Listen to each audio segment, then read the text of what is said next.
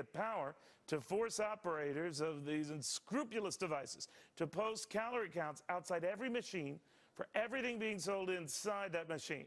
Now, don't say this next lady didn't warn you. With me now, former New York Lieutenant Governor Betsy McCaughey, now author of the new book, The Obama Health Law, What It Says and How to Overturn It. She is the only person in America who has read it. So you know. Yes, here it is on page 456, and not only I thought it was 455, 456? 455, 26. Okay. Actually, one of the most offensive parts is on page 456, where the Secretary of Health and Human Services will also require that a notice be posted about how many calories you should consume yourself during that day. Really? Yes. But there's actually, could you quote that line there on the vending? A succinct statement concerning suggested daily caloric intake as specified by the Secretary. So the vending machine thing, they would have the power then under this, that is the FDA, to give a calorie count like some restaurants do on That's their right, menus. but let's be clear what the problem is, because disclosure is good for consumers. I've been pushing for years for hospitals to disclose infection rates. The danger here is this. Municipalities and states have the authority to require that kind of disclosure, but nothing in the U.S. Constitution authorizes Congress or the FDA to require this kind of disclosure. In a federal system, the powers of the federal government are limited. And not only is the FDA grabbing the power to disclose, to label, but also to limit. You know they're talking about salt, and the next thing will be a caloric limit on a slice of pizza or a Whopper or a Happy Meal. That's not what the FDA was established. They might as well just shoot me now, Betsy. So,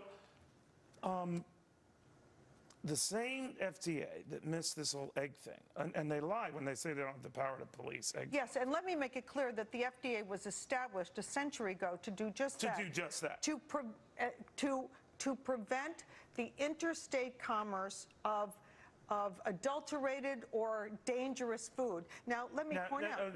You're a genius here, but just to bring out because a lot of people say, oh, you know, you're against the FDA and giving it money for enforcement. It has that power. It botched it with eggs, but now it's going after peanut butter. That's right, and it has that power, but only 25% of large food producers are inspected in any year, and only 1% of imported food. Now, there is a real danger. So you think they're wasting their time going after vending machines? Well, or playing nanny state and telling all of us how many calories we should consume in a 24-hour period. What do you think is really going on here, Betsy? What do you think this is really all about? This is the federal government demanding more and more power over our everyday lives and expanding the government bureaucracy. You can see the swelling of government jobs and the shrinking of private sector jobs and the loss of our liberty. What's another surprise coming our way? Well, there are several other constitutional violations in here. Nothing in the Constitution authorizes the federal government to compel you to buy a one-size-fits-all health plan, whether you want it or not, whether you can afford it or not. In addition, this law commandeers state officials and makes them do the bidding of Congress. For example, setting up insurance exchanges, regulating premium rates. The states have never been servants of the federal government in a federal system. They have their own authorities, and people elect them to do their own jobs. So this law shreds our Constitution. Okay. I take your word for it because you read it. Right. All right. I'm waiting for the clip notes. Betsy, thank you very much. Really, you've been way ahead on this. Thank you very, very much.